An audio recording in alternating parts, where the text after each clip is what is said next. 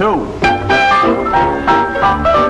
And over 600,000 young Americans are stepping hopefully out into the world this year, looking for their first jobs. The same number faced a similar problem last year. An equal number will face it next year. What chance have these boys and girls in a world already staked out? Now that the land frontier is closed, good morning, son. Have a good sleep? Oh, like a log.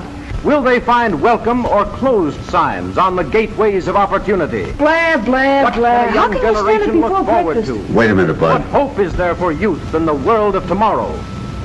The answers to these questions are vital to every man, woman, and child in the nation. They present grave problems to labor, commerce, agriculture, and industry. Their solution should be of primary concern to education and government, for the quality of citizenship. You're telling is at us. stake. The facts involved, however, are both difficult Sorry, and complex. Dad, I gotta do it. He's breaking my The heart. manner in- I should think you'd be interested in hearing about opportunities for young people. What opportunities? Say, do you know the motto of the last graduating class? Something lofty, no doubt. Yeah.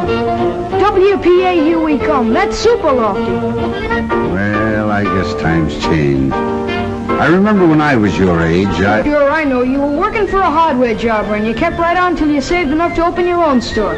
Yes. And I don't see... Because times changed, like you said. We got all the hardware stores we need. And all the grocery stores, all the doctors, all the lawyers, all the gas stations, all the everything. But it don't stand to reason that a country with our record could all at once lack openings for young fellas. No, you just try and get a job. Maybe it is difficult, but it's worse to be a quitter. Now, you've got years of school ahead of you. Yet you let your friends talk you into believing you're licked already. Well, they know what they're talking about. Now listen, son. I wasn't going to tell you this, but you're the reason we came here all the way from Indiana. You've heard all the talkers. Now I'm going to show you the doers. That's why I brought you and your mother to the fair. Holy smoke, the fair! I forgot where we were. Hey, Grandma! A couple of guys are starving out here. How's the job coming? Hold your horses, Bud. We'll be ready in a minute. He sure do think a lot about his stomach. You probably had a good appetite yourself at his age, Elvira. Lord, Miss Harrison, if appetites was houses, I'd almost ought to holler right now. How's the table, Jane? Is it set? All set, Mother. Come on, everybody. Breakfast is ready. That's the best news I heard since I got here. Hi, Mom. Boy, am I hungry. I don't know which I've been looking forward to the most, the fair or your cooking, Mother. Don't pay any attention to him, Grandma. He says that to all the cooks. Well, you can't make a cook mad by liking her cooking. That's a good thing for a young man to remember. I'll say it is. That's how Dad got his corporation. Hey, that's not a corporation. That's private ownership. A man's entitled to a stomach at his age. Anyway, it's nice to have my family with me again. Even if it took a World's Fair to get you here. Well, we thought you had your hands full with just one member of the family. Nonsense. Barbara's been a lifesaver. Really, she has. I'd have been pretty lonely here without her. How is she getting along with that art business she's studying? I don't know, Tom. It's over my head. I gave up when she told me pictures on calendars weren't art. Wonder what in the world's keeping her. Badge, your breakfast is ready. We're waiting for you. Well, we may be waiting, but I don't think it's noticeable. Morning, Dad. Good morning, Babs. Morning, Mother. Good morning. Morning, Grandma. Morning, dear. And that's for a fresh little brother. That's a fine way to treat a guy that's come all the way from Indiana to see you. The fair, of course, had nothing to do with it.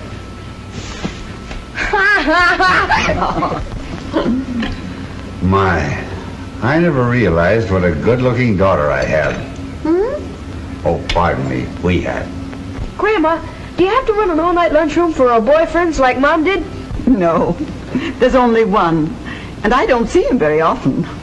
Why, of course. Jim Treadway from back home. He's working at the fair. You couldn't do better, Babs. Jim's a fine boy. Chip off the old block. He's going places. Not with me, he isn't. What are you trying to do, get rid of me? Oh, Jim's a nice fellow, of course, only I'm not in love with him. But, Babs, I thought you had, you know, some sort of understanding. That was in high school. I was young then. I'm grown up now, and I have better judgment. When do we get a peep at your better judgment, kid? Oh, I didn't know you were going with anybody else, Babs. Is it somebody we know? Now, Jane, there's plenty of time. We just got here last night and you want to know everything before she even gets a chance to say hello. There's nothing to get excited about. I'm not in love. At least I don't think I am. Oh, I was afraid something like this would happen. Oh, stop flying off the handle. I know all about it. Who is he, Babs? He's Nicholas Makaroff, my art teacher. Oh, so you turned out to be a teacher's pet. I suppose you take him an apple. That will do from you, young man. Nick's been in America since he was a little boy. But he knows the world like we know Main Street. He's a genius. You like him. Oh, sure we will. Anybody you like is okay with us. Oh, I've got to be running along. I'm late. Where'll I meet you for lunch? Well, I thought it'd be kind of nice if we looked up Jim Treadway first. His folks said he's working at the Westinghouse building. Supposing we all meet there. Babs, why don't you bring Mr. your friend along? We'd love to meet him. Sure, fetch him along, Babs. Well, all right, if he can get away. He's awfully busy right now, but I'll ask him. Goodbye. Goodbye, Bye-bye. dear. Yes, sir. It's just what this family needs. An artist. Now maybe we can get the house painted for nothing.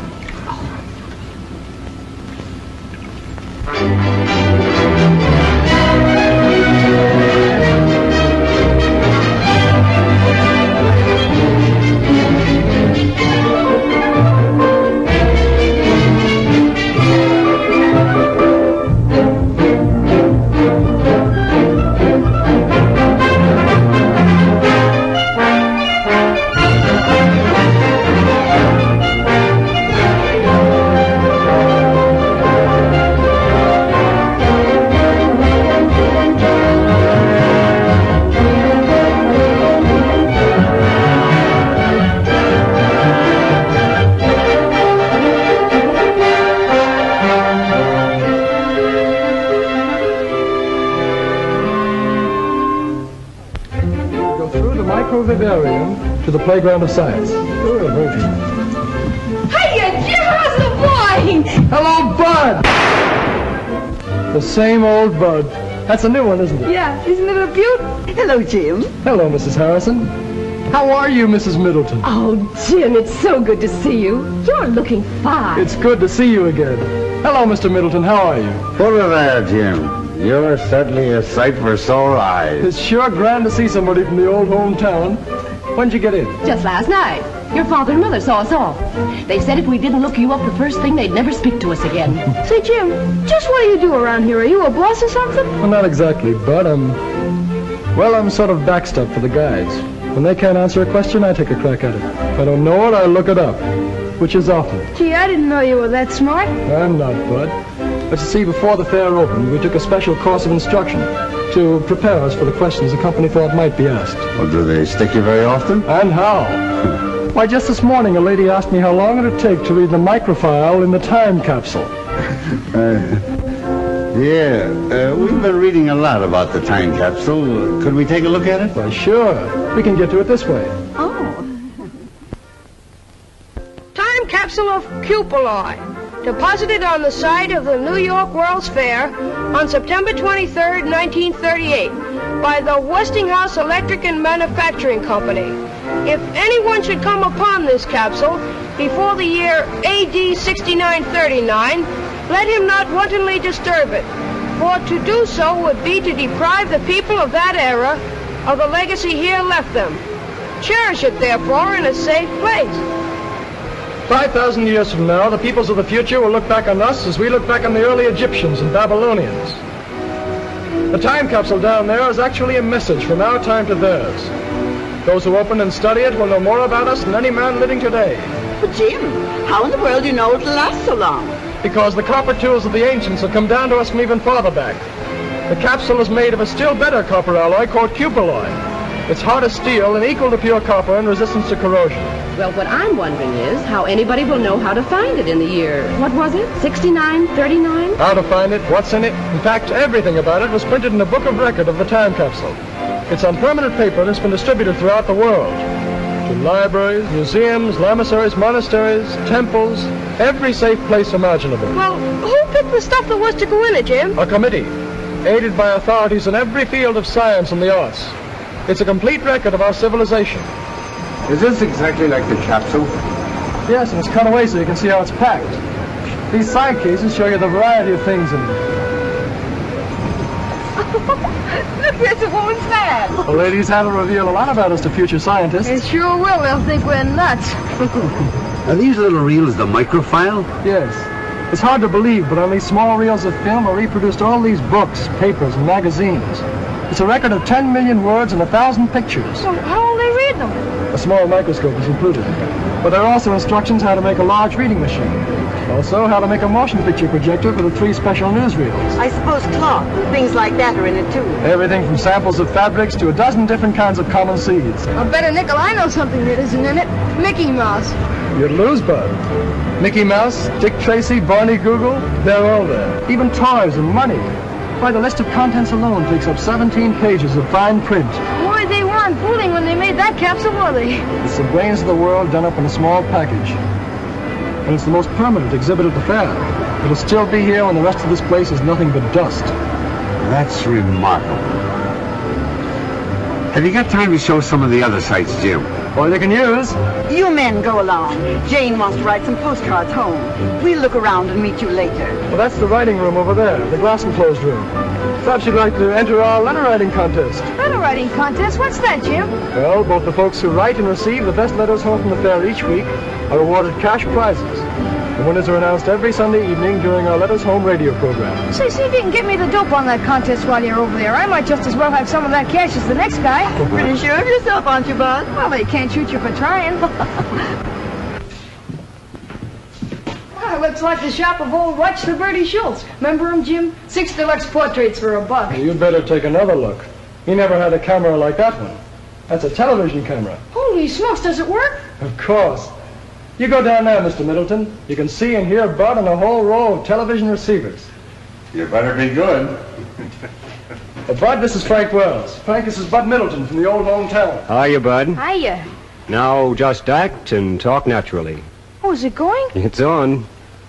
Hiya, folks. This is Clark Gable Middleton speaking. As you can see if you've got your television sets turned on. What state are you from, Bud? Indiana, the greatest state in the world. And if Grover Whalen's listening in, New York's okay, too. Well, what do you think of the fair? Well, as a guy I once studied about said, I came, I saw, and I'm almost conquered. How am I doing, Dad?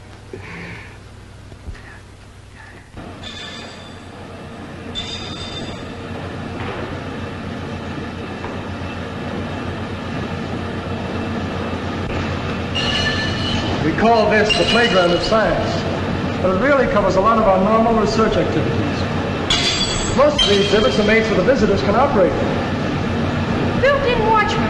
What's it do? The bimetal discs like these are used for the control of current in our electric irons, refrigerators, and other home devices. They save you money by shutting off the current as soon as the right temperature has been reached. Well, that's a new one on me. They're used by the millions. Only they're hidden in the appliances where you can't see them. Oh, what's that? Well, that's the fantasizer.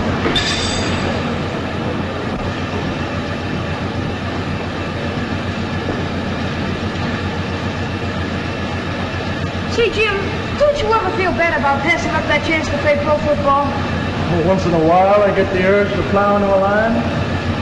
Outside of that, there's more kick to this game. Oh, you don't have to kid an old friend of the family. I guess it must be pretty interesting.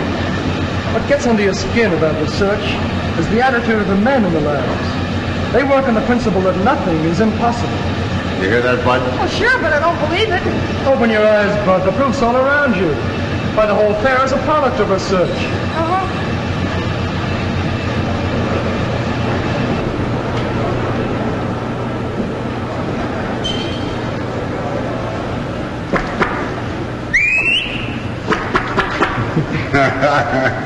One can't help marveling at all the new things they're inventing every day. A company can't stand still under the American system of private enterprise. It has two ways to go, back or forward. If it can make better products than the other fellow, it moves ahead. If it can't, the other fellow gets the business.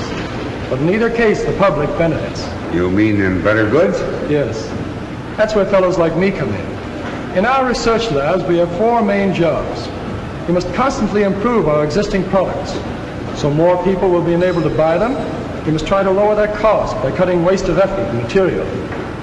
Then we must anticipate the demand for new products before people realize they need them. Well, that's only 3 jobs, Jim. I kept count. And the last is industrial prospecting. Like prospecting for oil or gold. Sometimes we hit gushers, like radio, mechanical refrigeration, or air conditioning. Then 100 new industries spring up and thousands of new jobs are created. And another boost is given to our standard of living. Just remember that, Bud. Well, here's something else that might interest you, Bud. Here's the oscilloscope. Talk or blow or whatever you did before into the mic, and you'll see your voice projected on the screen.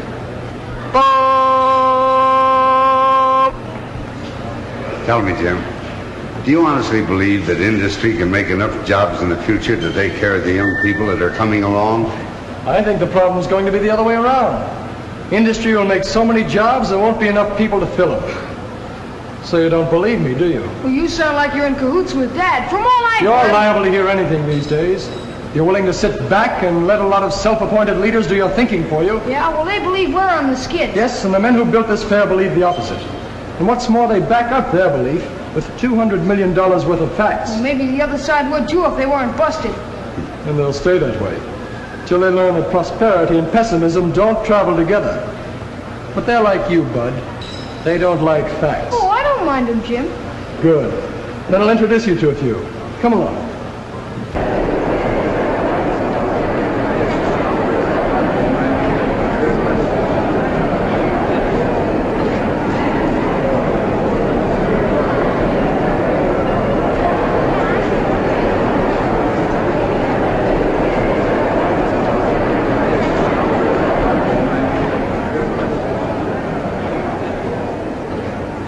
Isn't it wonderful, Nick? Beautiful.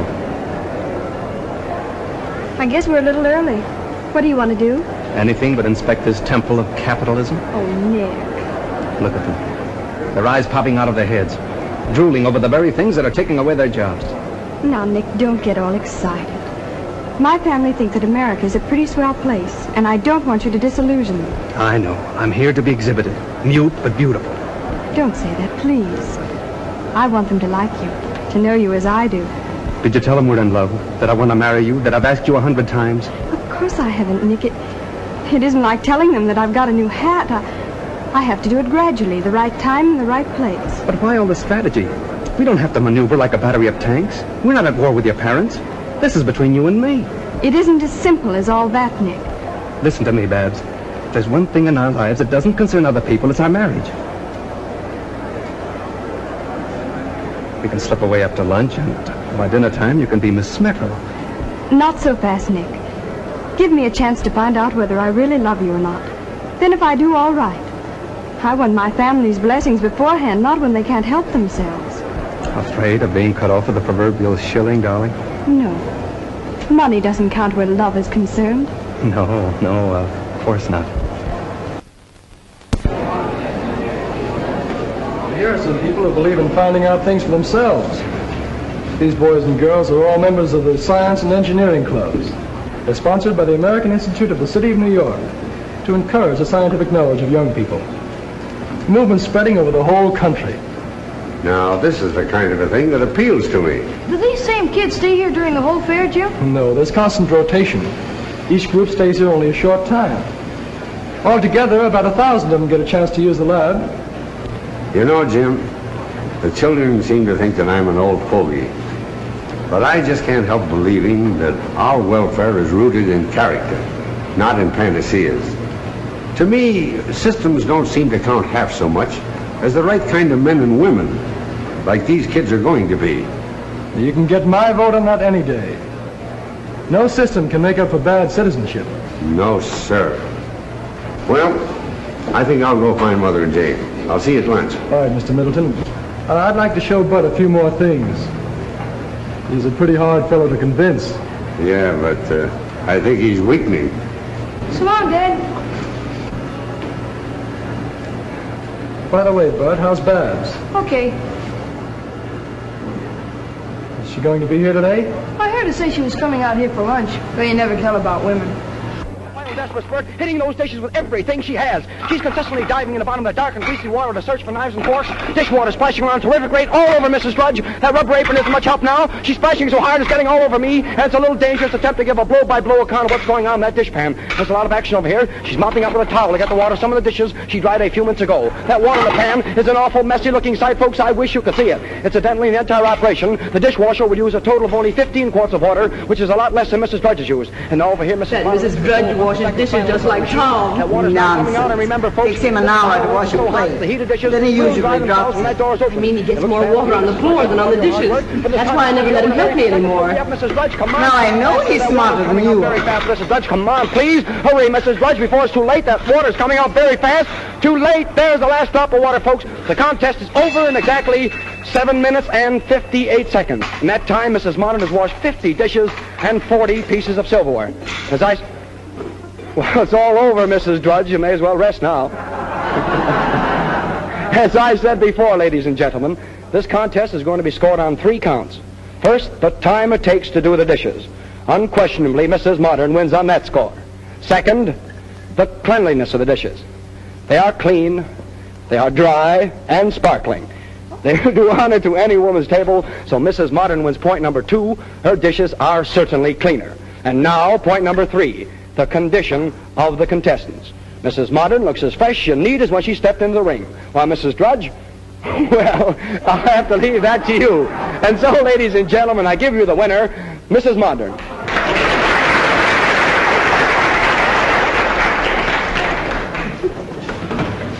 I'm tired just from what that announcer said. Did you hear him, Mother? In 15 years, a woman washes, dries, and stacks a pile of dishes 9 times higher than the Empire State Building. Imagine it. Well, that didn't impress me half as much as seeing Mrs. Modern read a paper while her dishes were being washed. She'll look young when she's 100. Hi, Babs. Shake hands with an old pal of yours. Why, Jim, Babs, how are you? It's nice to see you again. you're looking well, as usual. Oh, this is Mr. Makaroff, my art teacher. Nick, this is Jim Treadway, one of the hometown boys. We're glad to know you, Mr. Makaroff. How are you? And this is my little brother, Makaroff. Hello. Oh, say, Babs, we're on our way to the Hall of Power. Why don't you tag along and learn something? Well, there's plenty of time before we meet the folks. I don't know, it might be fun. What do you think, Nick? All right, but don't expect me to be amused. There's nothing funny about the tools of capitalism.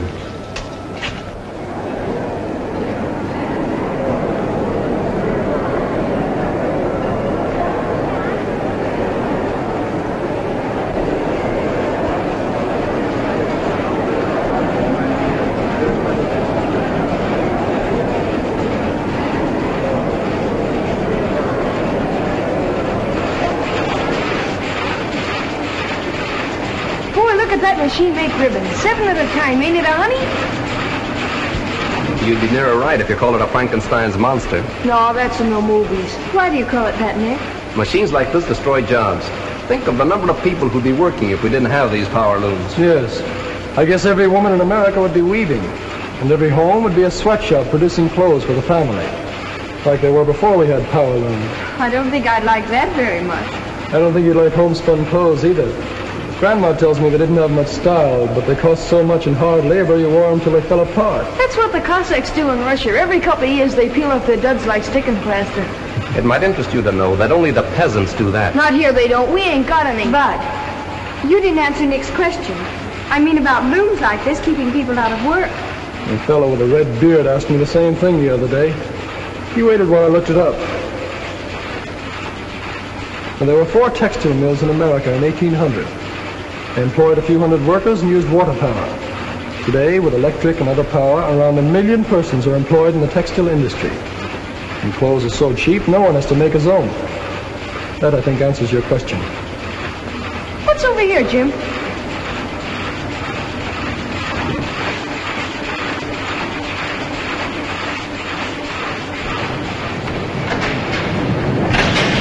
What is it, Jim? Look at that thing go around.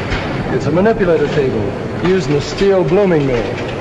You can control a billet with these switches. Watch out, it's going off. The photoelectric equipment keeps it on the table. I suppose you're going to tell us machines like this benefit labor. And how? Not many years ago, steel making was a dangerous occupation. Now, the safest place a steel man can be is in the mill. It's safer than his home. That's right, capitalistic propaganda. Oh, you're kidding, Jim. I'm stating a fact. I know one steel plant that employs 10,000 men. While 15 of them lost their lives at home and other places, not one was lost in the steelworks. That's hard to believe. Well, there's the answer right there.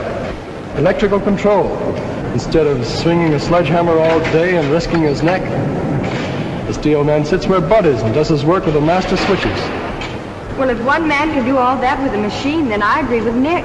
It can't help but lessen jobs. Here's why they don't, Babs. It's very simple. Machine production makes better and cheaper products. As a result, more people want and can buy them. That in turn creates a demand for more labor. That's just one of those so-called economic laws that doesn't work in practice. It works in steel, printing, textiles, and automobiles, and they're the most mechanized industries in the country. Yes, but... Let's go see what's over here, Nick. All right. Here, you can operate that yourself, Bud. Oh, thanks. Step on the dead man's pedal here, or keep it down always with the runner. You step on the right pedal, and you start the machine. That's your brake. This is your gong.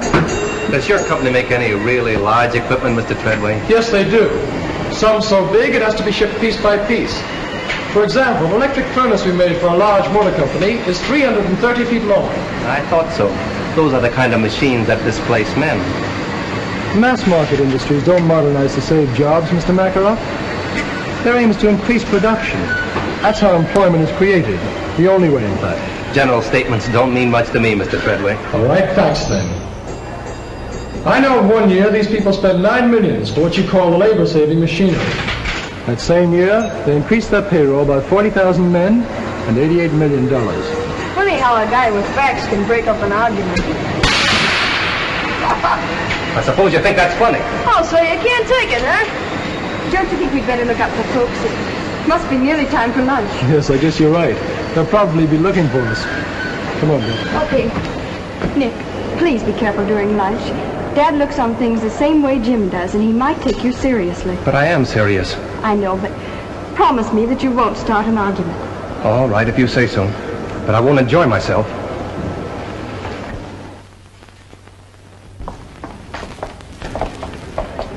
Now, we'll expect you for dinner tomorrow, Mr. Makaroff.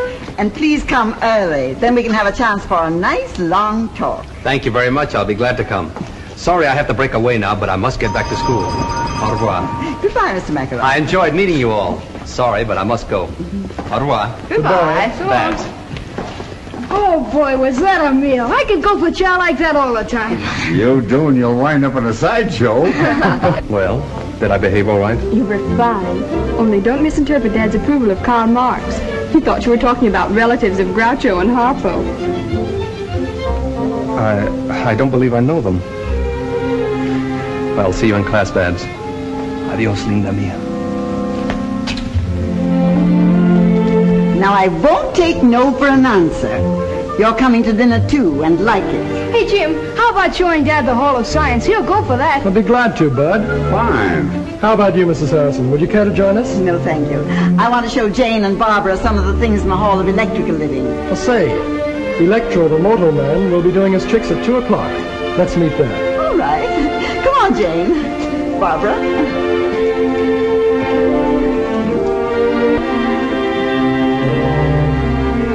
Well, This way.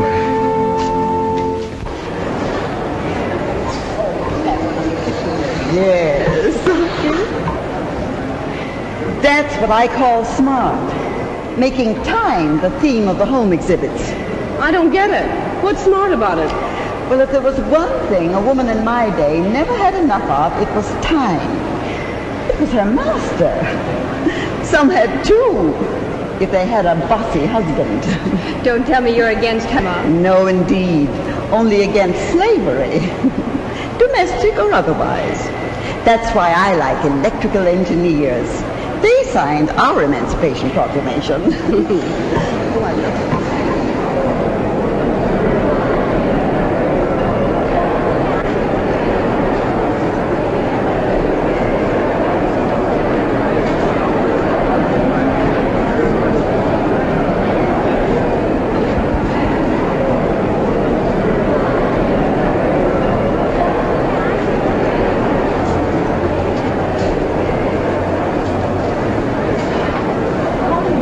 Beautiful kitchen. Neat, isn't it? Neat? Nothing.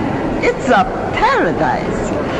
No one who hasn't cooked over a wood stove by the light of a kerosene lamp can really appreciate what it all means. The steps it would save. The good old days, eh, Grandma? Yes, and anybody who wants them can have my share. This is the new electric dishwasher. That's keen. Bud and Dad would sure go for it. They're the official dish dryers. Tom's going to get me a dishwasher like that for my birthday. It's the last thing he ever does. But, Mother, your birthday was last month. Well, I've just decided I'm going to have another.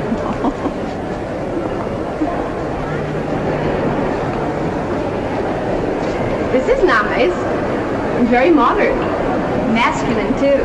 Miss, is that a three-way floor lamp? Yes, madam. Step over here. You should show Nick these rooms, Barbara. It's a subtle way to set his feet in the right part. Well, what do you mean, Grandma? Well, even artists have to live, so there's no harm in showing them how you'd like to do it. Oh, that's old-fashioned. There are more important things today than homemaking. Maybe, but I don't know what they are. I always figured raising my family and keeping your grandfather well-fed and happy was pretty important. So did he. But Nick's different. He wouldn't care if he fed him sawdust. He just isn't interested in such things. He put away a mighty good lunch for a fellow who doesn't care. But he doesn't care, really. He's an idealist. You should hear him in class. He talks more about Aristotle than he does art. Did he tell you how Aristotle got the time to be a philosopher? No, I don't believe he did. Well, he talked the richest woman in all Greece into marrying him. And so, ladies and gentlemen, with a great deal of pride and pleasure, I present to you Elektro, the Westinghouse Moto Man. Elektro, come here. And here he comes, ladies and gentlemen, walking up to greet you under his own power.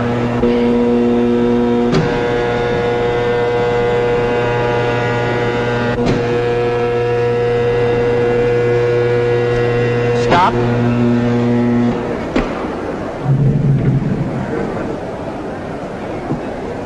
You see, all I need to do is to speak into this phone, and Elektro does exactly what I tell him to do. Sometimes. But I don't see why I'm telling Elektro's story when he's perfectly able to tell his own. So let's listen and see what Elektro has to say to us today. All right, Elektro, will you tell your story, please? Who? Me? Yes, you. Okay, Toots. Ladies and gentlemen, I'll be very glad to tell my story. I am a smart fellow, as I have a very fine brain of 48 electrical relays. It works just like a telephone switchboard. If I get a wrong number, I can always blame the operator. Thank you. And by the way, I see a lot of good numbers out in our audience today. Elektro, behave yourself. Quiet, please. I'm doing the talking. I'm sorry. That's the most remarkable thing I've ever seen. Boy, what a guard that guy'd make on my football team. Now, Elektro, a moment ago you were bragging about being able to count on your fingers. Do you remember that? Well, we're going to find out about that. Now, do you remember how many children were born at the same time to a certain family up in Canada? Do you remember that? All right, let's see if you do. Count them on your right hand. 1, 2, 3, 4, 5. 5? Well, that's absolutely correct. Why, he's almost human. If he wasn't so big, I'd take him for an engineer. All right, now, Elektro, I know you enjoy these, and I'm really going to try to give you a nice pleasure out of these. So here you are. You got that? Now hold on to it. You may now smoke this cigarette. Go on. Oh, yes, Elektro, you do need a light, too, don't you? All right, here you are.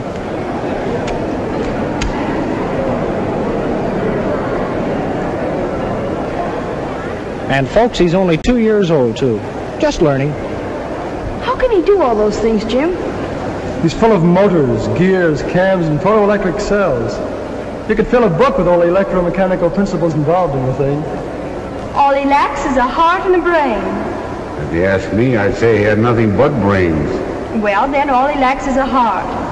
He's not the only one. What's an 8-letter word for a gusty wind in Patagonia? Begins with W. Have a heart, Grandma. How can I write a prize-winning letter with you asking about wind and things? Oh, I'm sorry, Bud. I won't do it again. Well, that's all right. I'll give you a lift when I finish this. If I ever do.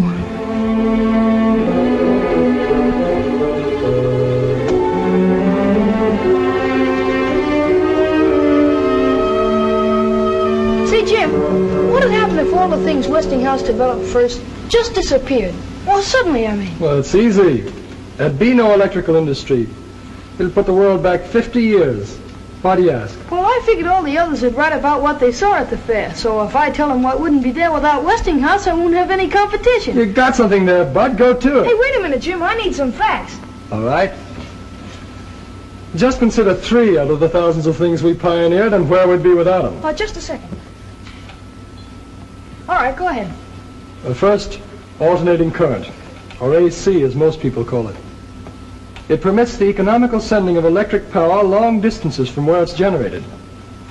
Second, the steam turbines for use in the big power stations where electricity is made. And third, radio broadcasting.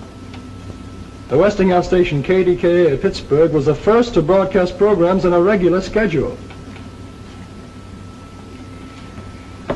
Do you think those are enough? Well, we make over 8,000 other products you could mention.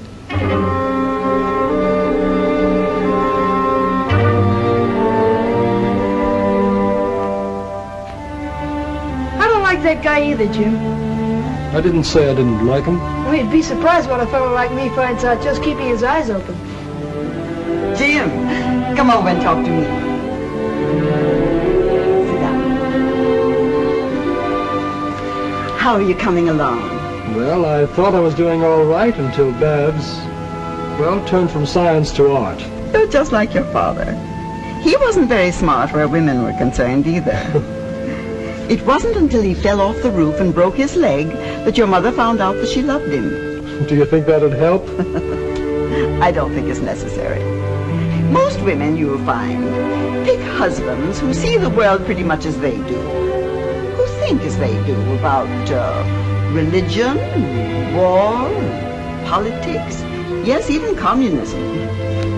They do it unconsciously. It's bred into them from childhood. Yes, but they can make mistakes, too. And they can also correct them if you give them a little time. I never knew time had so much to do with love. I don't understand what you mean exactly by abstract form, Nick. That's the trouble with verbal language. It's too clumsy to express elusive qualities. But to me, abstract form is the essential substructure.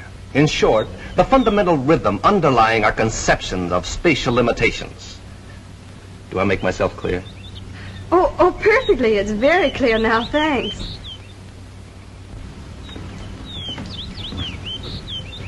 Say, this weather's almost as good as Indiana's. Don't get up.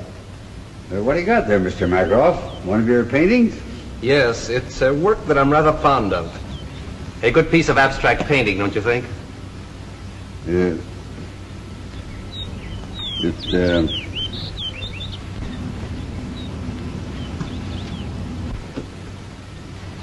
Oh. It's remarkable. Certainly got a lot of color. No doubt about that. What does it represent? Represent? Why, it doesn't represent anything. Why should it? It's a picture, an independent entity. There's no reason to imitate something else. No, I suppose not. It's just that I'm sort of used to looking at pictures of people and objects, you know. Why? Why? Well, it's,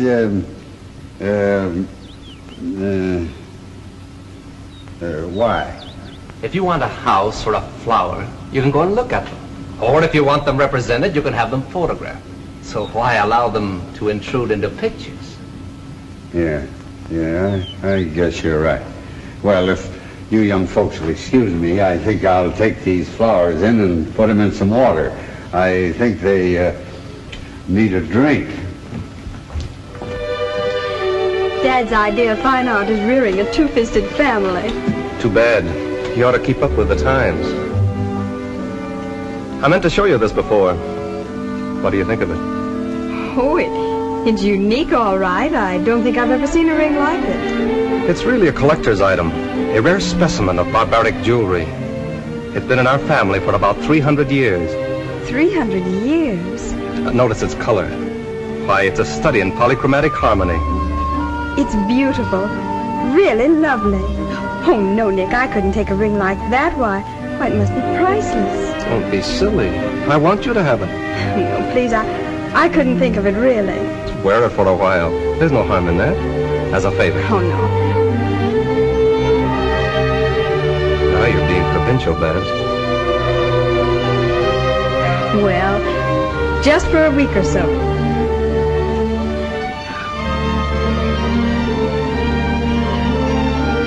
How does it look? Now that you're wearing it, I can tell you. This ring has been for over a dozen generations. The official seal of betrothal in my family. Oh, I think the others would like to see it. Mother! Dad!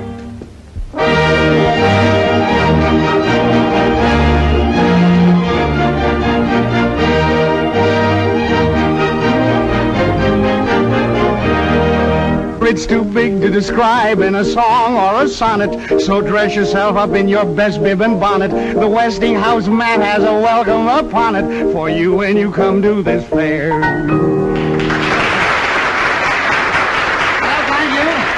thank you. And now, the fourth winner in our Letters Home contest, a very young man from Riverdale, Indiana. Dear old Indiana, garden spot of America, Mr. Bud Middleton. All right, this way, Bud, and congratulations. Now, your prize-winning letter in the Westinghouse contest made all the judges sit up and take notice. These are unusual judges, that's all they took. Well, let's see. You had all your family with you, according to your letter, so you wrote that letter to a pal of yours back in Riverdale, didn't you? Yeah, to Tubby Parker, but I won't know how much of a pal he is until I get back home and find out if he's been dating my girlfriend. Oh, maybe you made a mistake writing to Tubby.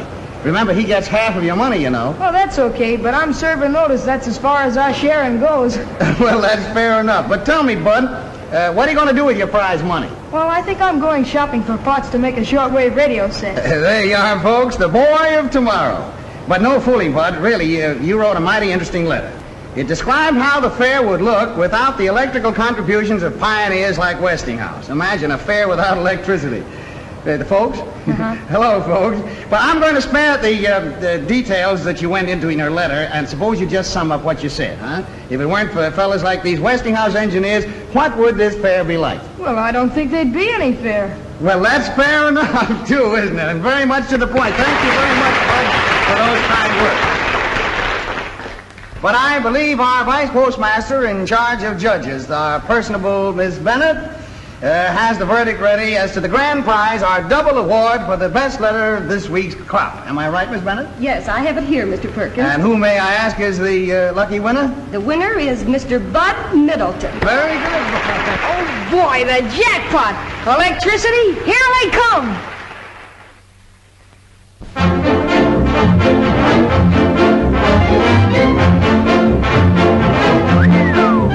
Gee, Grandma, the more you see of New York, jug, the bigger it gets.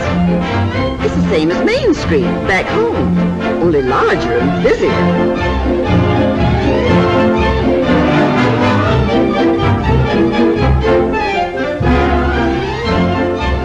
Maybe we can get what I need here.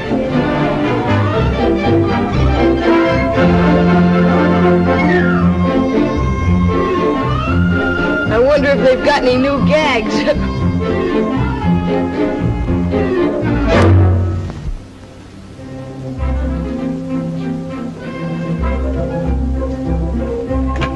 The spit and image, or I'll eat your hat without salt. We might be wrong. May I see the box of rings in the middle of the window, please? Why, certainly. You can search the city, but you won't find a nicer piece of costume jewelry. They're the same, all right, Grandma. That's a perfect copy of a ring in a Moscow museum. Is it very expensive? Well, I'll be very honest with you. It's worth more, but you can have that for $2. And at that price, I'm practically giving it away. I'll have a half a dozen, if you please.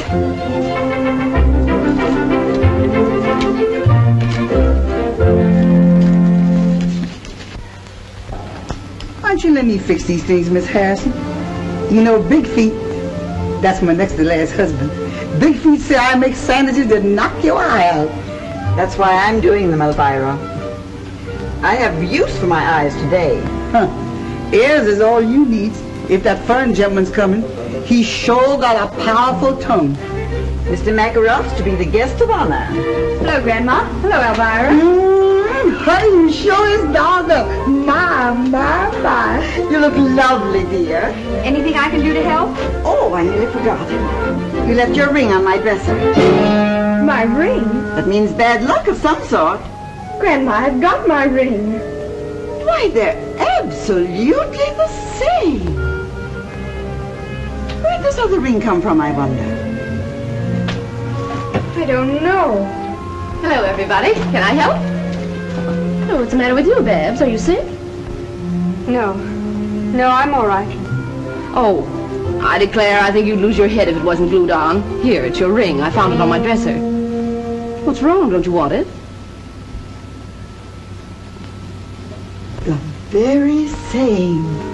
Why, they're all alike. Where'd you get them all, Babs? Land sakes alive.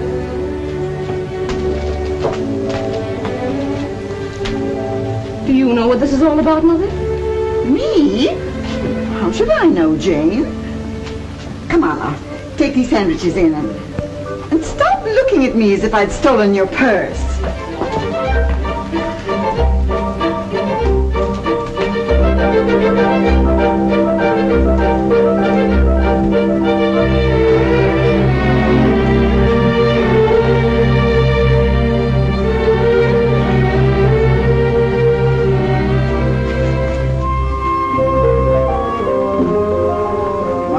Isn't used to this shaving twice a day. Why I should look pretty is beyond me. He won't even know I'm around. Where's my tobacco? Oh, Babs, you left your ring in the bathroom. You know, that's no way to treat a valuable ring like this. You might lose it. Say, how many of them have you got anyway? Too many. Hi, everybody. Has the eating commenced yet? Gee, I haven't had anything to eat in about 4 hours. Food is good, but the service is awful. Oh, say, kid, just how many rings did that guy Nick give you? Was he in the jewelry business? Well, I found 2 of them in my room. Holy smoke, you got 1 million.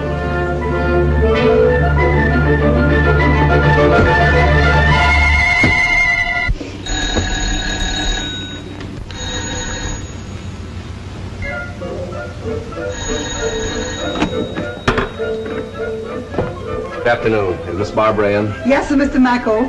There's all here. Come right in, sir. Just lay your head on the table there, sir, and follow me. Mr. Mako.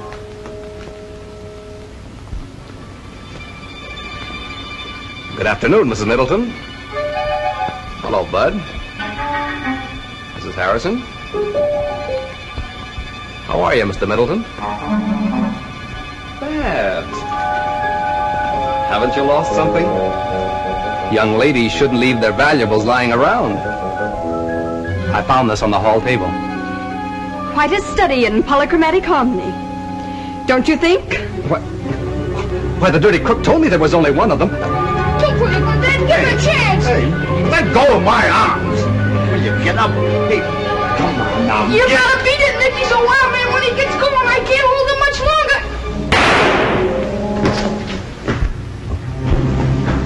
Land sakes alive, who all done busted what?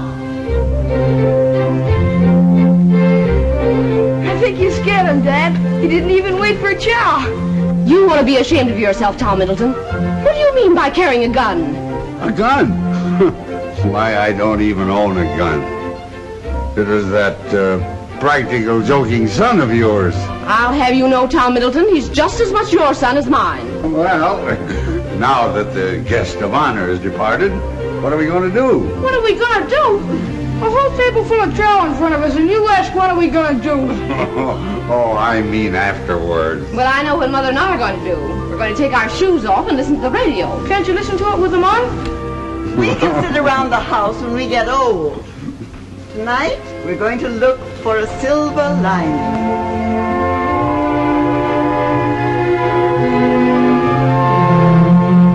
Just 46 years ago this month, I was doing the same thing, watching the lights of a World's Fair. The Columbian Exposition at Chicago. That was the first American fair lighted by electricity. Yeah. And Jim's company furnished most of the lighting for it. We've come a long way since then. Say, Jim, did you hear about the dame asking when the keepers feed the lagoon?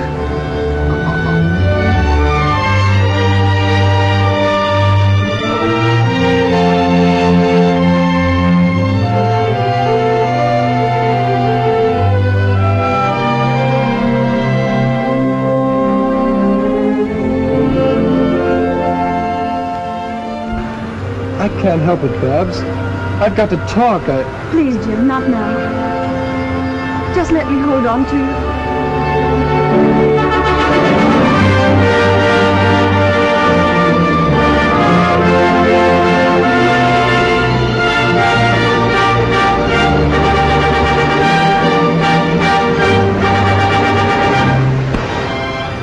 I wonder if the years ahead will be as bright as this. We haven't seen anything yet, darling. Why, all this is merely a sample of the real world of tomorrow.